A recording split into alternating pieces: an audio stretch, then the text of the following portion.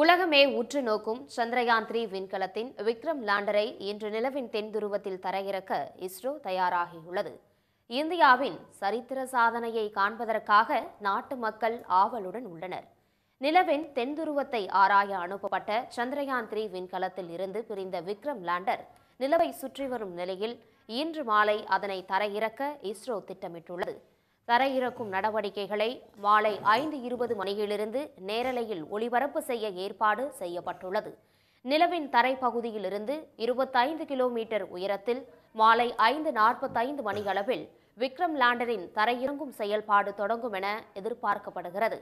4 கட்ட நடவடிக்கைகளில் உயரம் படிப்படியாக குறைக்கப்பட்டு 20 நிமிடங்களுக்குள் அனைத்து செயல்பாடுகளும் சரியாக மேற்கொள்ளப்பட்டால் மாலை 6:04 மணியளவில் விக்ரம் லேண்டர் நிலவில் தரையிறக்கப்படும். இதில் ஏதேனும் சிக்கல் இருந்தால் தரையிறக்கும் நடவடிக்கை வரும் 27ஆம் தேதிக்கு ஒத்திவைக்கப்படும் என கூறும் விஞ்ஞானிகள், ஆனால் அதற்கான சாத்தியம் குறைவு என்றும் இன்றே அனைத்தும் சாத்தியமாகும் எனவும் நம்பிக்கை தெரிவித்துள்ளனர். 80% changes are there. Weight itself is higher because they included quite a few things.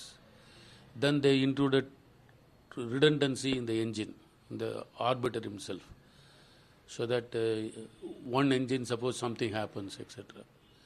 Then what of some of the anomalies which took, only couple of anomalies were there, but still they did not only just say, just solve it and go away. There are many other things you can always do better. It's always there in your mind, but they could not incorporate everything. So they incorporated many of those things into the Chandrayaan-3. BRICS மாநாட்டிற்காக தென்னாப்பிரிக்கா சென்றிருக்கும் பிரதமர் மோடி காணொலி வாயிலாக சந்திரயான்-3 திட்டத்தின் முக்கியத்துவம் வாய்ந்த நிகழ்வில் கலந்து கொள்ள உள்ளதாக தகவல் வெளியாகியுள்ளது. விக்ரம் லேண்டர் வெற்றிகரமாக தரையிறக்கப்பட்டால் நிலவின் மேற்பரப்பை அடைந்த நாடுகளின் பட்டியலில் அமெரிக்கா, சோவியத் யூனியன், சீனாவை அடுத்து இந்தியாவும் இடம்பெறும். மேலும் நிலவின் தென் துருவத்தை ஆராயும் நாடு என்ற சரித்திர சாதனையையும் இந்தியா படைக்கும். உடனுக்குடன் செய்திகளை தெரிந்து கொள்ள சன் நியூஸ் பெல் ஐகானை கிளிக் பண்ணுங்க.